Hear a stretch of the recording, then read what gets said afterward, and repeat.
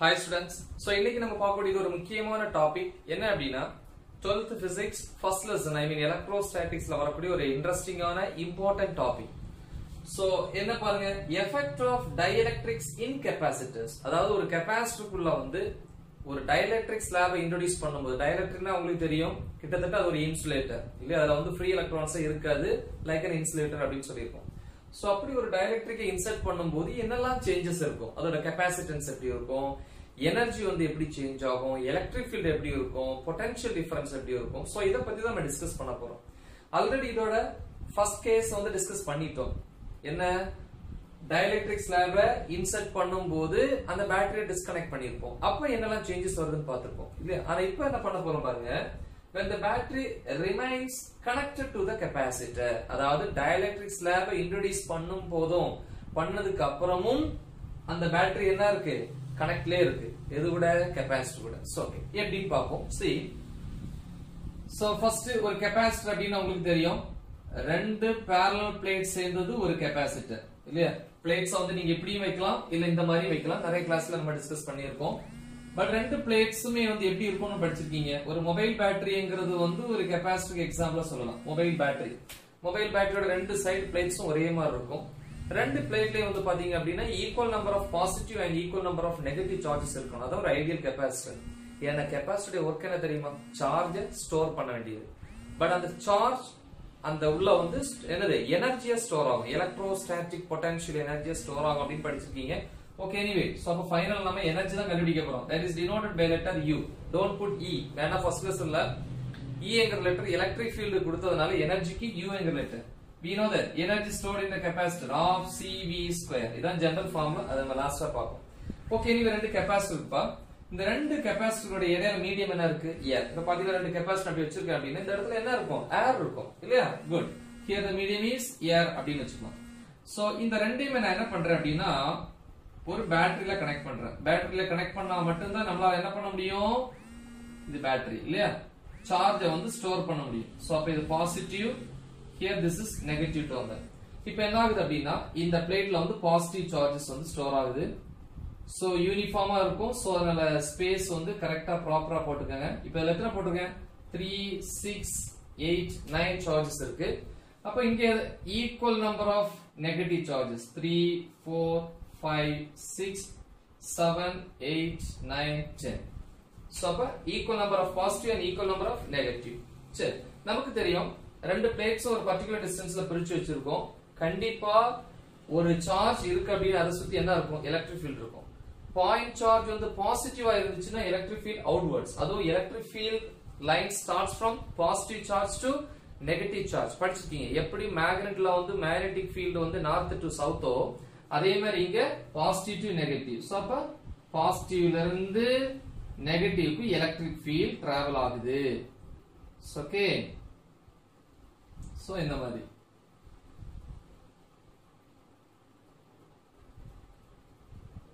So travel in a straight line நீங்க scale வச்சு கூட அழகா போடுங்க okay yes so this is what electric field this is in air so another electric field that is denoted by letter E naught initial electric field E naught னு எடுத்துக்கிறேன் இல்லையா so ஏனா வேற எந்த மீடியம் இன்னும் இன்ட்ரோ듀ஸ் பண்ணல ஏர் மட்டும் தான் இருக்கு சோ அதனால E naught சரி அப்ப இதுல இருக்கக்கூடிய சார்ஜஸ் எப்படி எடுப்பீங்க டோட்டலா சார்ஜஸ் Q naught னு எடுத்துக்கலாம் சோ எப்போ வந்து சார்ஜஸ் இதுல வந்து ஸ்டோர் ஆக ஆரம்பிக்குதோ அப்ப இந்த ரெண்டு பிளேட்டுக்கு இடையில ஒரு பொட்டன்ஷியல் மெயின்டெய்ன் ஆகுது potential difference is produced that is V naught okay so we know that capacitance formula உங்களுக்கு தெரியும் இல்லையா ஓகே அப்ப capacitance formula நம்ம படிச்சிருப்பீங்க எப்போ வந்து சார்ஜரை ஸ்டோர் பண்றனோ அப்ப சார்ஜ் ஸ்டோர் ஆக இந்த ரெண்டு பிளேட்ஸ்க்கு இடையில ஒரு பொட்டன்ஷியல் டிஃபரன்ஸ் ப்ரொடியூஸ் ஆகும் படிச்சிருப்பீங்க potential is developed between this so அப்ப Q is directly proportional to V from this we can write Q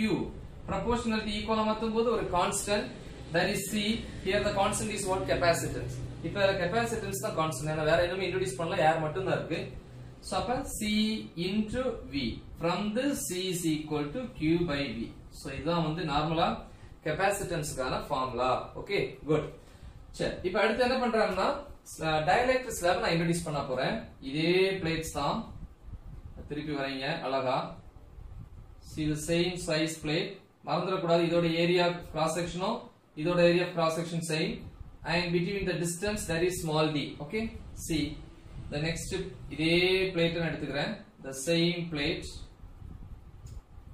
அதே மாதிரி in between the distance எப்படி இருக்கணும், same distance. In between the distance there is same d. So இத ஒரு battery கூட நான் connect பண்றேன், ஏற்கனவே பார்த்த அதே தான் இல்லையா, ஒரு பேட்டரி கூட நான் கனெக்ட் பண்றேன். So here positive, this is negative, this is battery. இப்போ என்ன ஆகும், இதே மாதிரி சார்ஜஸ் வந்து ஸ்டோர் ஆகும். ஏன்னா நான் வந்து ஒரே பொட்டன்ஷியலை மெயின்டைன் பண்றேன், same potential. Here V0, here also the same V0. So அப்ப எத்தனை, அதே மாதிரி 9 charges, 2 3 4 5 6 7 8 9. The negative charges same, 2 3 4 5 6 7 8 9. So அப்ப 9 negative charges. நமக்கு தெரியும் electric field positive to negative, the direction of electric field இல்லையா. சோ இந்த மாதிரி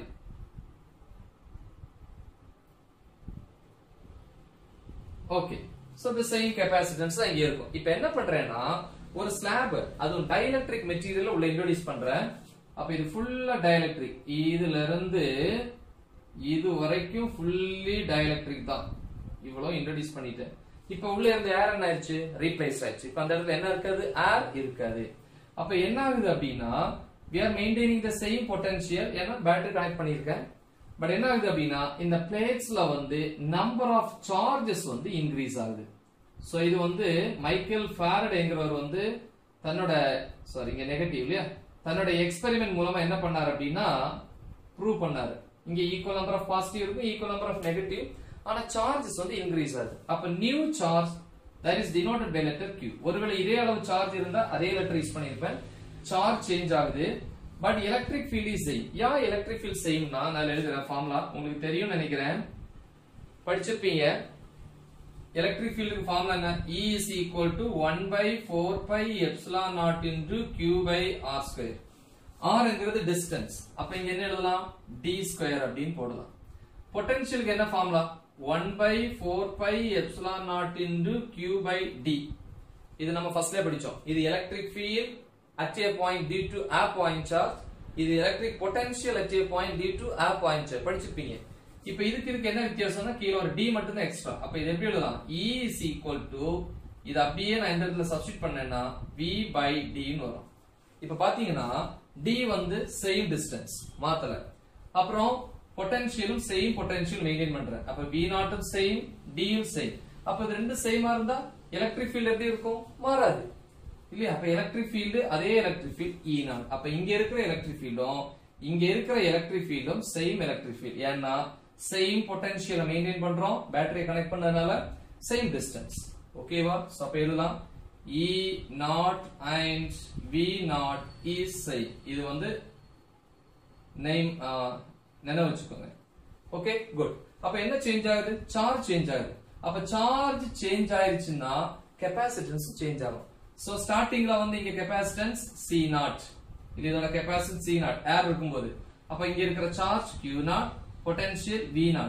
ஆனா இப்ப நியூ சார்ஜ், சோ நவ தி நியூ சார்ஜ் மாறுது. எப்ப மாறும், ஆட்டோமேட்டிக்கலி சார்ஜ் மாறுச்சுனாலே பொதுவா சார்ஜ் என்ன ஆயிருது, சேஞ்ச் ஆயிருது. ஃபர்ஸ்ட்ல இருந்ததை விட இப்ப அதிகமா இருக்கு. அப்ப எதை பொறுத்து அதிகமாகுது அப்படின்னா the new charge Q is equal to, new charge என்னது Q is equal to ஏற்கனவே இருந்த சார்ஜ் Q0 and இதோட epsilon r. epsilon r என்ன, dielectric constant. நல்லா பாத்துக்கணும், ஏரா இருந்தா dielectric constant இன்னொரு பேரோட படிச்சிருப்பா, relative permittivity value equal to 1 இருக்கும். இதே இது வந்து ஏர தவிர வேற எந்த மீடியமா இருந்தாலும் அதோட வேல்யூ கிரேட்டர் தென் 1 இருக்கும். அப்ப நீ யூஸ் பண்ணக்கூடிய அந்த ஸ்லாபோட அந்த மெட்டீரியலோட எப்சிலான் ஆர் வேல்யூவை பொறுத்து இங்க சார்ஜஸ் வந்து கூடும். அதான் சொன்னேன். அப்ப ஏற்கனவே இருந்த சார்ஜ் இன்டு இங்க இன்ட்ரோ듀ஸ் பண்ண ஸ்லாபோட டைஎலக்ட்ரிக் கான்ஸ்டன்ட். சோ இதுதான் வந்து நியூ சார்ஜ். ஓகேவா? எஸ், நமக்கு தெரியும் we know that epsilon r வந்து greater than 1 ஆயிருச்சுன்னா அப்ப என்ன எழுதலாம், q. அப்ப இது 1 விட அதிகமா இருக்கு, இது greater, q is greater than q0. So இப்படி எழுதலாம். சோ இது வந்து ஃபர்ஸ்ட் கண்டிஷன். நமக்கு தேவை ஃபார்முலா என்ன, u is equal half cv square. அப்ப கெபாசிட்டன்ஸ் எப்படி இருக்கும், நியூ கெபாசிட்டன்ஸ் இல்லையா, நியூ capacitance. Capacitance க்கு general formula உங்களுக்கு தெரியும் இதா இருக்கு. But new capacitance வந்து ஏன்னா சார்ஜ் மாறதுனால capacitance இங்க மாறிடும். அப்ப C ன்னு எடுத்துக்கலாம். அப்ப C is equal to capacitance formula என்ன? Capacitance மாறுதுலப்பா. எதனால மாறுது? சார்ஜ் Q மாறுதுனால capacitance மாறுது. But potential வந்து same potential. இப்படி ஃபார்முலா இருக்கும். C is equal to Q by V naught is equal to Q formula என்ன? Epsilon or Q naught by V naught. Next step என்ன? C is equal to clear Q naught by V naught. Q naught by V naught அங்கிறது ஸ்டார்டிங்ல இருந்த capacitance. ஸ்டார்டிங்ல capacitance C naught, charge Q naught, potential V naught. அப்ப Q naught by V naught என்ன எழுதலாம்? C naught ன்னு எழுதலாம். C is equal to epsilon or C naught. Okay, ஒருவேளை நமக்கு தெரியும் இங்க ஸ்லாப் இன்ட்ரோ듀ஸ் பண்ணனால நமக்கு தெரியும் என்னது? we know that epsilon r value 1 விட அதிகமா இருக்கும். அப்ப என்ன வரும்? இது 1 விட அதிகமா இருந்தா C is greater than C naught. அப்ப C யோட வேல்யூ எப்போ ஸ்லாப் இன்ட்ரோ듀ஸ் பண்றனோ அப்ப இந்த கெபாசிட்டருடைய capacitance value dielectric slab introduce பண்றதுக்கு முன்னாடி இருந்த capacitance விட அதிகமா இருக்கும். ஓகேவா? சரி, அது வந்து நல்லா மைண்ட்ல ஃபிக்ஸ் பண்ணிக்கோங்க. இப்ப போன கேஸ்ல வந்து பாத்தீங்க அப்படின்னா பேட்டரியை வந்து டிஸ்கனெக்ட் பண்ணிருப்போம் ஸ்லாப் இன்ட்ரோ듀ஸ் பண்ணும்போது. அப்போ வந்து என்ன, எலக்ட்ரிக் ஃபீல்ட் வந்து half or reduce ஆகும் படிச்சோம். அதனால பொட்டன்ஷியலும் சேஞ்ச் ஆயிருச்சு. பட் இங்க பொட்டன்ஷியலும் சேஞ்ச் ஆகல, அதனால எலக்ட்ரிக் ஃபீல்டும் சேஞ்ச் ஆகல. அப்ப எதனால இங்க கெபாசிட்டன்ஸ் சேஞ்ச் ஆகுது? போன கேஸ்ல வந்து எலக்ட்ரிக் ஃபீல்ட் பொட்டன்ஷியல் சேஞ்ச் ஆனதுனால கெபாசிட்டன்ஸ் சேஞ்ச் ஆகுதுன்னு சொன்னோம். இங்க capacitance change ஆகுதுனால main reason charges வந்து சேஞ்ச் ஆகுறதுனால. சரியா? ஓகே, சோ அது நினைவு வச்சுக்கோங்க. சரி, ஓகே, இப்போ விஷயத்துக்கு வருவோம். ஸ்லாப் இன்ட்ரோ듀ஸ் பண்றதுக்கு முன்னாடி கெபாசிட்டன்ஸ்க்கு வந்து படிச்சிருப்பீங்க இல்லையா? கெபாசிட்டன்ஸ் ஆஃப் எ பாத்துங்க வித்அவுட் இங்க எழுதும் capacitance of a படிச்சிருக்கோம். capacitance of a parallel plate capacitor இந்த ஃபார்முலா படிச்சிருப்பீங்க நினைக்கிறேன். without dielectric slab. without dielectric slab னா in air ன்னு எழுதலாம். capacitor in air இல்லையா? with air ன்னு எழுதுவோம். with air இங்க ஃபர்ஸ்ட் மீடி air. என்ன ஃபார்ம் படிச்சிருக்கீங்க? C is equal to epsilon naught A by D படிச்சிருக்கோம். அங்க ஸ்டார்டிங்ல படிச்சிருப்பீங்க இல்லையா? ஓகே, சோ இங்க ஸ்லாப் இன்ட்ரோ듀ஸ் பண்ணும்போது ஃபார்முலா எப்படி இருக்கும்? capacitance of a parallel plate capacitor with in the dielectric introduce பண்ணும்போது என்ன formula? C is equal to இது ஒரு மீடியம் இல்லையா? இது வந்து மீடியம் கிடையாது, அதான் epsilon not. Permittivity in free ஸ்பேஸ்னா air R vacuum. இது மீடியம் லெட்டர் என்ன ஆகும்? எப்சிலான் A by D ன்னு வரும். எப்சிலானுக்கு என்ன ஃபார்முலா படிச்சிருக்கீங்க? ஃபர்ஸ்ட்ல வரும் epsilon not A by D. சரி, இதுல இருக்கும்போது சார்ஜ், இங்க இருக்கும்போது சார்ஜ் கம்பேரிசன். அதே மாதிரி கெபாசிட்டன்ஸ் ரெண்டும் கம்பேர் பண்ணிருப்போம். அதே மாதிரி இப்ப எனர்ஜியும் கம்பேர் பண்ண போறேன். எனர்ஜி எப்படி கம்பேர் பண்ற பாருங்க. ஃபர்ஸ்ட் ஏர் மட்டும் இருக்கும்போது energy stored in the capacitor air மட்டும் இருக்கும்போது with air என்ன formula? U is equal to half CV square. ஆனா இங்க இருக்கும்போது energy U naught, எல்லாமே நாட், வேற மீடியம் இல்ல, ஏர் தான். சோ அப்ப C naught V naught அப்படினு எடுத்துக்கலாம், which is equal to 1 by 2 C naught. C naught என்ன? capacitance of a capacitor with air. ஏர்னா இவன நாட் போட்டுக்கலாம் இல்லையா? அப்ப என்ன வரும்?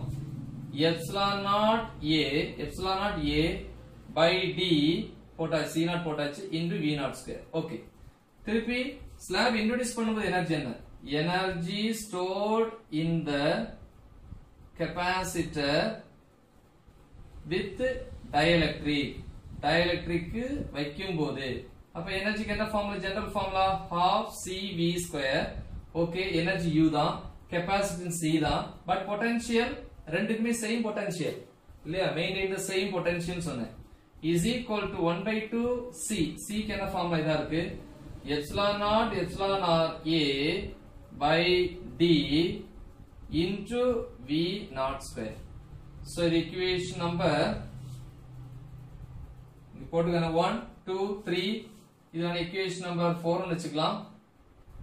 இது equation number 5 ன்னு வெச்சுக்கலாம் இல்லையா? ஓகே, சோ இத கம்பேர் பண்ணு. Compare 4 and 5 ரெண்டையும் கம்பேர் பண்ணீங்கன்னா என்ன வரும் u is equal to இதுல half epsilon naught a by d v naught square இவ்வளவு இங்கே இருக்கு அது என்ன போட்டுக்கலாம் u naught னு எடுத்துக்கலாம் அது இல்லாதது epsilon r ஓகேவா அப்ப epsilon r உடைய வேல்யூ என்ன சொன்னேன் greater than 1 இருந்தனா u is greater than u naught அப்ப ஏர் இருக்குறத விட ஸ்லாப் இருக்கும்போது உடைய எனர்ஜி வந்து கிரேட்டரா இருக்கும் அப்ப u is greater than u naught அப்படினு சொல்லலாம் ஓகே ஈக்குவேஷன் நம்பர் கரெக்ட்டா போடுங்க தேவைப்பட்டா இது ஈக்குவேஷன் நம்பர் 1 னு எடுத்துக்கலாம் இல்லையா 2 3 நீ எத்தனை நம்பர்ஸ் வேணாலும் போட்டுக்கலாம் ஓகே இது எழுதிட்டேன் சரியா ஓகே இனி எனர்ஜி டென்சிட்டி கண்டுபிடிக்கணும் டென்சிட்டிக்கு என்ன இப்ப பொதுவா நம்பர் டென்சிட்டினா 11ல படிச்சிருப்பீங்க number by volume mass டென்சிட்டினா mass by volume அதே மாதிரி இங்க எனர்ஜி டென்சிட்டினா என்ன energy டென்சிட்டினா energy by volume okay அப்ப energy density letter small u is equal to energy by volume energy என்ன u க்கு என்ன ஃபார்முலா போட்டுக்கலாம் energy க்கு நிறைய யூஸ் பண்ணிக்கலாம் u க்கு ஃபார்முலா என்னது of cv square இல்லையா c பிளேஸ்ல என்ன போட்டுக்கலாமா c epsilon naught epsilon r a by d okay half c அடுத்து என்னது energy க்கு half இங்க இருக்குமே c v naught square yes v naught square by v volume so next step u is equal to 1 by 2 epsilon naught epsilon r a by இங்க d இருக்கு இது volume மேல வந்துரும் vd into v naught square v naught என்கிறது potential இங்க எழுதிருக்கேன் v naught இது எப்படி எழுதலாம் d மேல போச்சுனா e naught d is equal to v naught இது ஸ்கொயர் பண்ணா இதெல்லாம் என்ன ஆயிரும் ஸ்கொயர் ஆயிரும் அப்ப என்ன வரும் is equal to 1 by 2 right இங்க மேல என்ன இருக்கு epsilon naught epsilon r என்ன எடுத்துக்கலாம் epsilon எடுத்துக்கலாம் அப்ப epsilon into a by volume எப்படி பிரிக்கிறேன் area into distance v naught square என்னது e naught square d square இப்ப இந்த d square cancel area cancel so energy density is equal to 1 by 2 epsilon e naught square so இதான் வந்து energy density so இந்த முக்கியமான 5 mark question கரெக்ட்டா compare பண்ணி பாருங்க நீட் JEE க்கெல்லாம் இந்த மாதிரி क्वेश्चंस தான் கேட்பாங்க ஸ்லாப் இன்ட்ரோ듀ஸ் பண்ணா எப்படி நடக்கும் என்ன நடக்கும் சார்ஜ் எப்படி கெபாசிட்டன்ஸ் எப்படின்னு சோ தெளிவா பாருங்க ஃபர்ஸ்ட் கேஸ் நான் டிஸ்கிரிப்ஷன்ல கொடுத்திருக்கேன் நீங்க அத பாருங்க ஆல்ரெடி நான் அப்லோட் பண்ணிட்டேன் செக் பண்ணி பாருங்க ஓகேவா